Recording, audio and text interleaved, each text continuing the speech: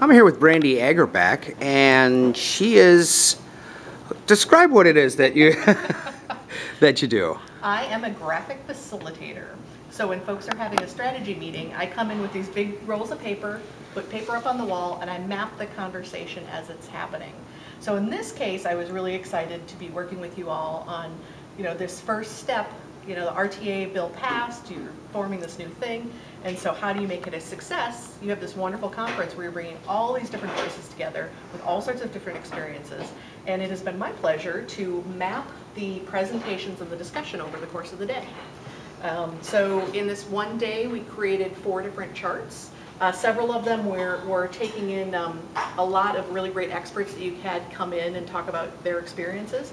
So it's all about getting their ideas up on the board and figuring out how they connect, where the themes are, making it all sort of relate spatially and is nice and colorful and engaging, so that everyone in the room has a stronger connection to what's said, and they can both, it helps them focus during the day itself, but it also helps them retain and use the information after the event is over.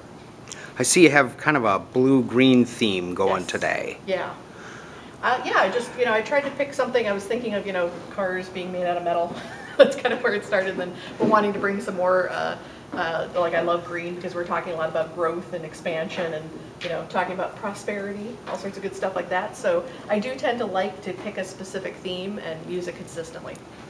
So pretty much all of them are about the same color theme. Mm-hmm. What did you think of what you heard today?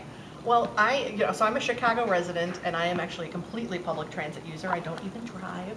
So, I'm super excited to hear about a new area trying to really establish all these great options for people to get around. So for me, it's just, a topic I'm particularly interested in. I love my red line back home in Chicago.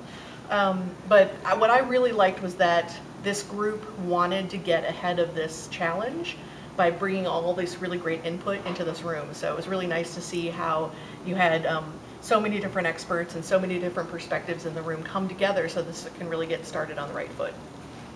All right, well, thank you very much. Sure and thing. thank you for coming to our workshop. Absolutely.